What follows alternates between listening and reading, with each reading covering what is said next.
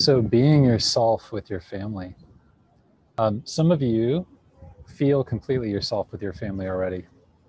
Your family is, one of the sources of strength and stability and love and acceptance and all of that. And I just want to say congratulations. That's fantastic.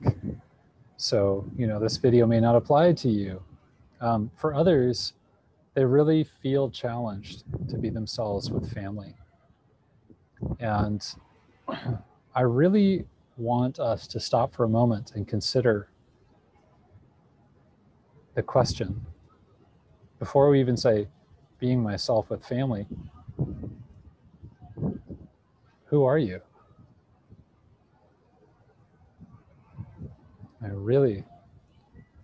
Who are you?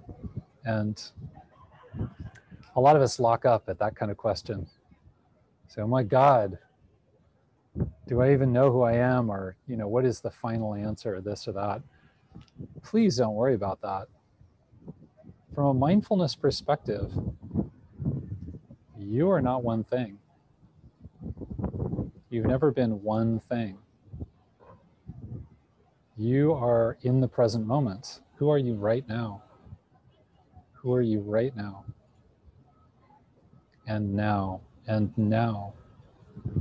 So you get to flow and you get to change. You don't have to come up with a one-size-fits-all answer. Who am I? But there is that question of how to allow that flow to happen with family. And family can be sticky, can be very sticky, because you know each other too well. You've been around each other so long. And having those primary patterns get formed in the family, then sometimes you feel like there's not room to grow and flow and change. So please really contemplate, what do you need in that moment with family?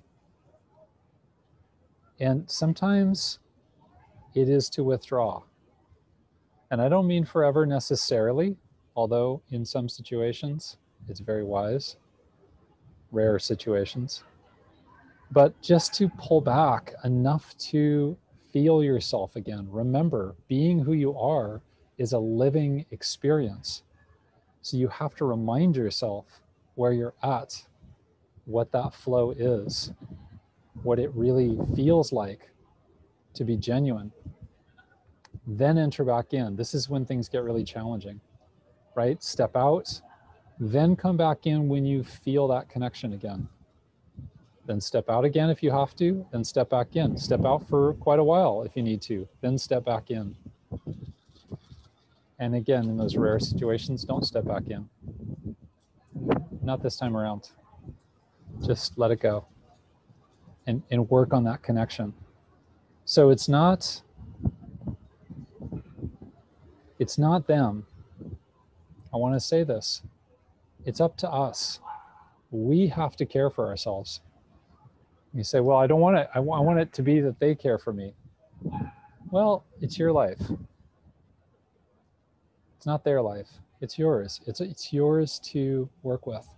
It's yours to take care of. This is really good news. It's up to us, and we can step out, come back in, step out, come back in, and learn how to be in that flow in the present moment where our genuine self comes forward.